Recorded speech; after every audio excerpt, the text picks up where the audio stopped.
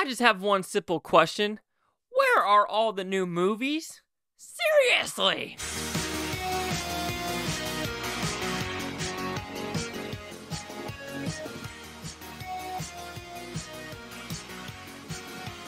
Chase Lehocky here with the Blue Futon, going over the box office predictions of February 9th to the 11th. And this one, we technically have one wide release and a couple re-releases. The biggest re-release, I think, is Dune, the original one. Not the original one, but the one for Denis Villeneuve, the 4DX one. I might go see that in 4DX because I've never watched it in 4DX. Then we have Anyone But You, the Valentine's Day edition.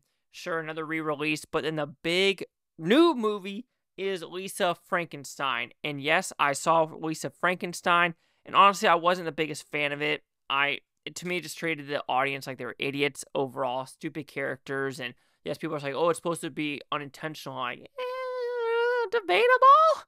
Anyway, let's see how I did last weekend. All right, I did okay.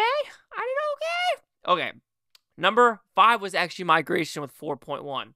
I thought Mean Girls was going to make it in there. I was dead wrong. Number 4, was Wonka with 4.6. I guess 4.5. So at least I got that number right. All right, Mean Girls, I was thinking it was due 4.7. Mean Girls is dropping a lot harder than I thought. That's at 3.8. Beekeepers was number 3 with 5.2, and I was guessing 5.0. So rock on, rock on. Number 2, of course, was The Chosen. I was guessing 10 million. It only did 5.9, which I guess is good for a TV show. Couple episodes. Can't go wrong there. All right, Argyle. A lot of people thought it was going to be over 25 million. I said, nah, fam. It was 17.4. Even less than I thought. I was thinking 22.5. Here's the thing. Argyle, the third act, to me, just doesn't work so freaking ever. So anyway, I got 4 out of the 6 right. So sure, that's fine. Barely fine. Anyway, let's look at this next weekend, which is Super Bowl weekend. So we got to watch out for the drops. All right, number 5, I'm going with Migration with 3.5. I mean, if Migration's in the top 5 last week and we were only getting one real wide release, why would Migration leave? All right, number 4, Wonka with 3.8. I think another solid, very minimal drop for Wonka. Why else would I think differently? Because it's been consistent for the past freaking month. Number 3, Beekeeper 4.0. This is another one where it's solid 20-25% drops. Could Super Bowl weekend hurt it? Maybe, but again, I think it'll still do solid. Number 2, Argyle. I'm going with about a 65% drop, going 7 million.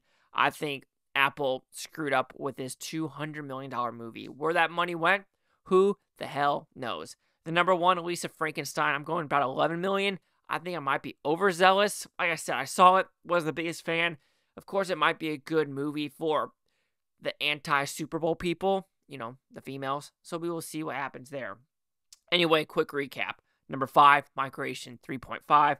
Number 4, Wonka 3.8. Number 3, Beekeeper 4.0. Number 2, Argyle 7.0. And number 1, Lisa Frankenstein 11.0. And there you have it, the box office predictions for this weekend.